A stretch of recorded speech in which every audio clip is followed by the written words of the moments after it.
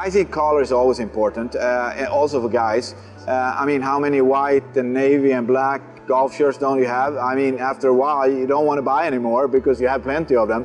So color for us, for here at Greg Norman, always been something that we've seen as an important vehicle to drive our business. And I think at Greg Norman, we're doing a fantastic job with that. As a matter of fact, we developed 4 different color palettes. We have 3 different fashion deliveries.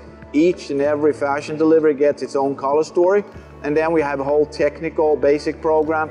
That in itself gets a color story in itself. And you know, if we don't do colors, we become irrelevant, I think, in the marketplace pretty quick. So, of course, colors is a tremendous focus for us here at Greg Norman. And we work with it every season. And it pretty much takes us 4 weeks to develop all the color palettes we then later go on and use in our collection.